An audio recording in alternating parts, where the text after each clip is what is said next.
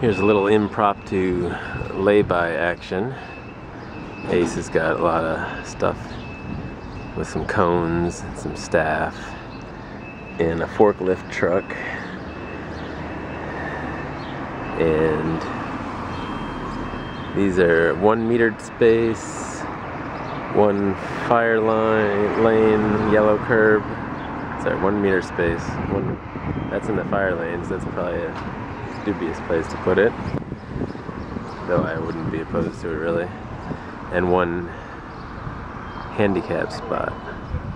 Or no, that's 2 and 3 metered spaces.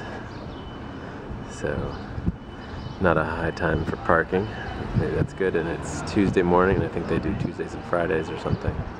So good to just take a look of how they do it.